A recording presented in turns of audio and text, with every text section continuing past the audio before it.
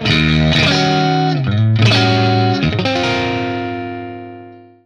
guys, it's the Captain here on Anderton's TV, and it's a very special day. Indeed. I am joined by Matt, who some of you may recognise, who works for Boss now. I do. Please tell us the significance of this rather Rastafarian-looking set of Boss pedals sitting here. These are three of the most iconic kind of guitar pedals ever made. They are the first three Boss pedals ever produced from 1977, but not only that, they are the first three ever produced. These have come direct from Japan factory. So it's not that this particular model is, you're actually saying that this here yellow pedal here, yeah, and this red these ones have come straight from Boss Japan. They've survived the whole time. Yeah. This one's hardly even damaged, isn't it? I know, these are You can tell which one the most popular one is, can't you, out of the three. These are, yeah, small pieces of history, I would say. Now, there is a reason why we have got these three very cool looking pedals. And that's because, big reveal, to celebrate the 40th anniversary, Boss have re-released these limited edition sets of the three pedals. And not just, these aren't modern remakes, are they? No, these are, in effect, exact replicas, reissues of the original. And what's really significant about it is that Boss, the first time that I met Yoshi Kagami, who's the Boss president, they were saying that Boss are always a company that always look forward, always look to be progressive in their kind of designs, and reissues are something they never really considered. And then, lo and behold, this, to celebrate the 40th anniversary, this limited edition box set appears.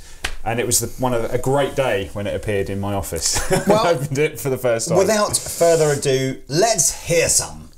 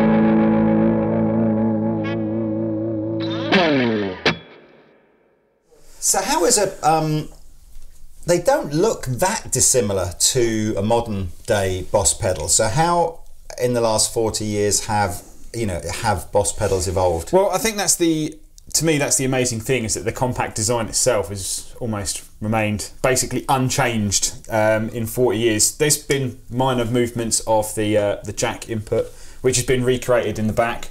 So they're actually in the original place. If you get a Boss pedal, a modern day Boss pedal, the jack is actually in a different place.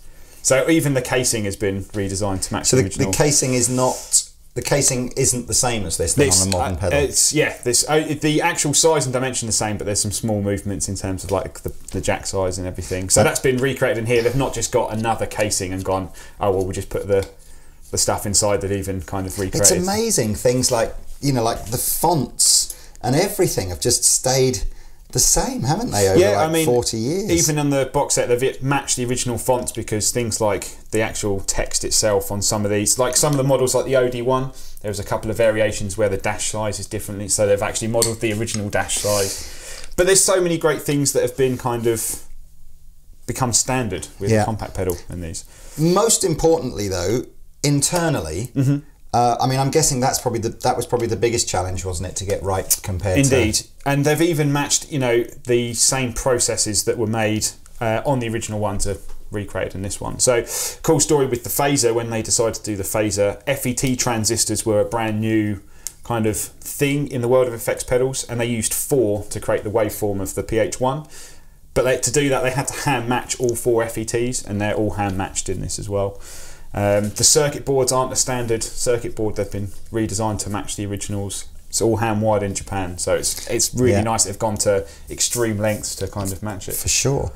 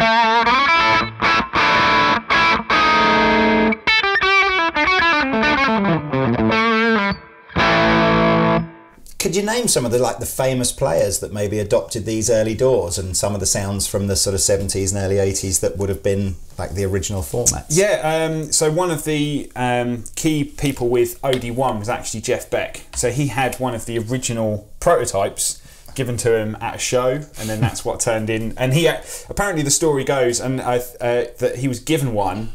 And then he used it that night, so he was given one backstage, and then he actually played it that night, so it was unfinished and no one knew what it was, and it was painted black on stage, so no one Can you imagine if that happened these days with YouTube and Facebook and everyone going, Jeff Beck's got a new pedal like that, you know, it'd be like 1 billion people would know about it overnight. But it kind of, you know, evolved, especially in kind of like the 80s metal scene. There's a big thing. Because the thing with the Overdrive, it was the first pedal that actually got coined what an overdrive was. So many people used it in the 70s and 80s for kind of rock guitar in front of a Marshall amp. Spectrum, guys like Michael Schenker for kind of that, like Clive Sinclair, was he an early adopter? I think the thing is, got in. You got me there.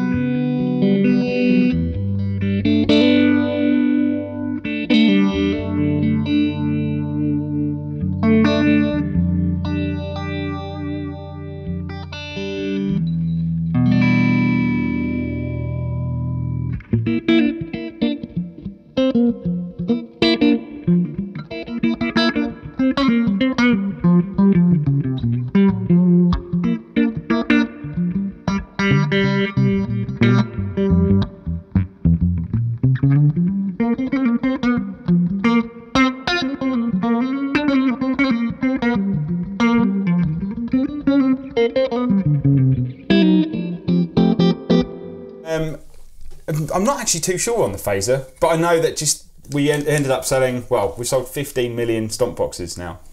So there was a fair few players. 15 million. I don't know if that sounds like, you know, on the one hand, you just go 15 million, yeah, that's amazing. And then on the other hand, you sort of go, Apple probably sell 15 million iPhones a month, don't they? And so I can't decide if it's a big number or not. Relative to guitar pedals, yeah, it's and I suppose huge number. And I suppose the thing is that these are still going. Yeah, I mean, I think I had a conversation with an incredibly well-known boutique pedal maker, who I'm not going to say who it is, but his best-selling overdrive pedal that had been around for like 20 odd years. Yeah. He said he'd sold something like 50,000 of them. Yeah. And he'd made his fortune off of selling. So when you sort of go, 50,000 of those or 15 million of these, it's just an incredible number. I mean, these obviously went to evolve into other models, OD1 to OD3, and things like the SD1, which was the OD1 with the extra tone control, we've been selling since 1987, I think. So it's like 30 years in production still. So it's amazing that you can actually now get these ones in a cool box set as well. So how would you? I mean, obviously the modern Boss range is made in Taiwan. It's obviously a more of a, I guess, a mass-produced. It's probably more known as now an affordable and reliable pedal option. I mean, these are obviously going. The price and the desirability of these are obviously going to appeal to collectors and sort of boutique pedal owners.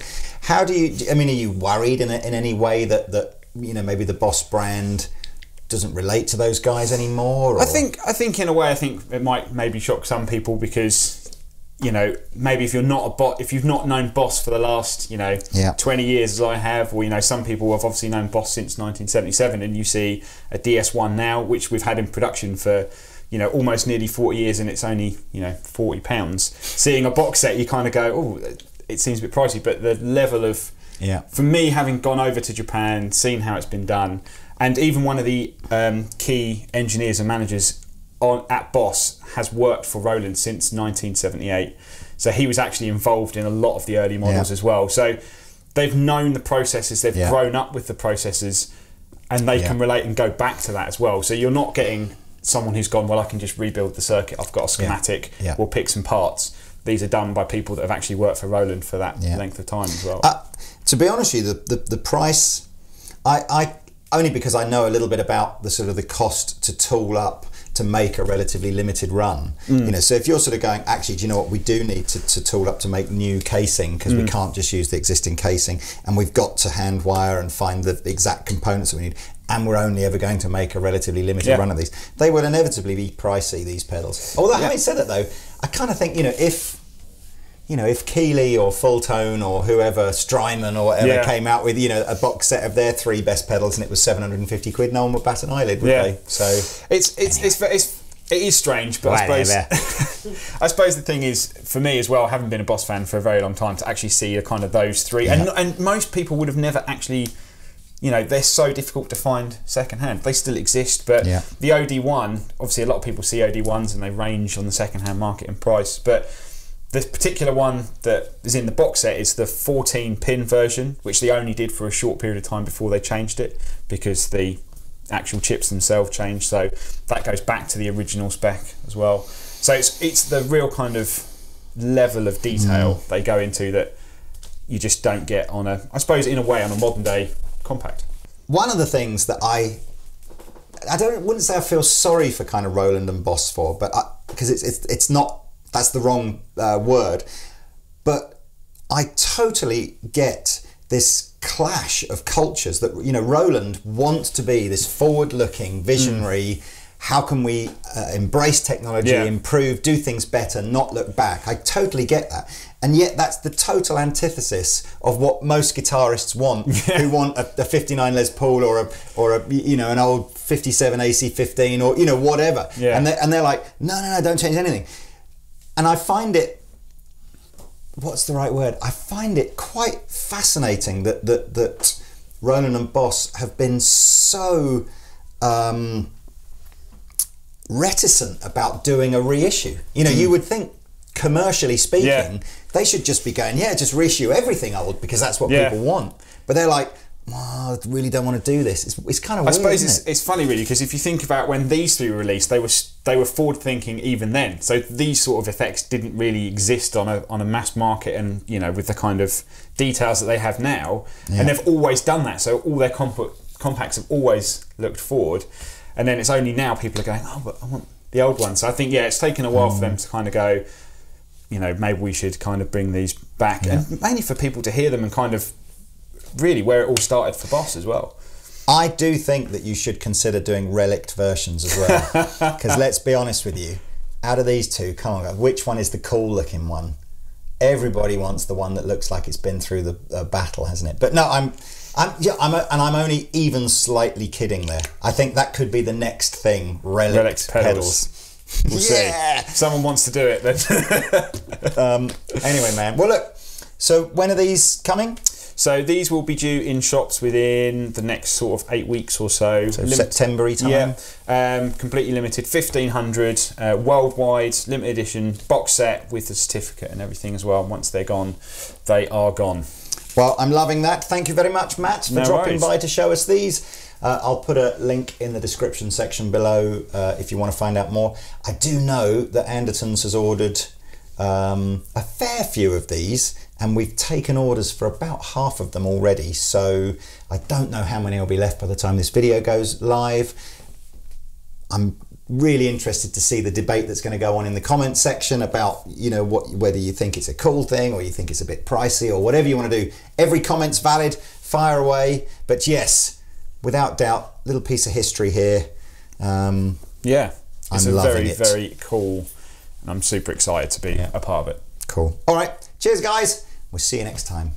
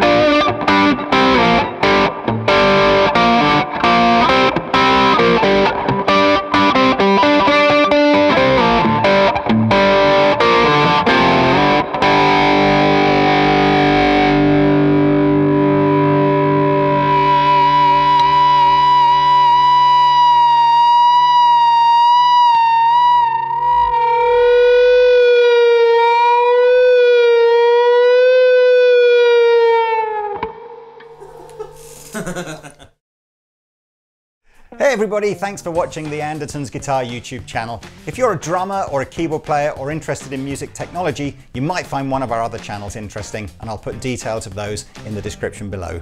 If you want to find out more about the products we've just featured, please click here.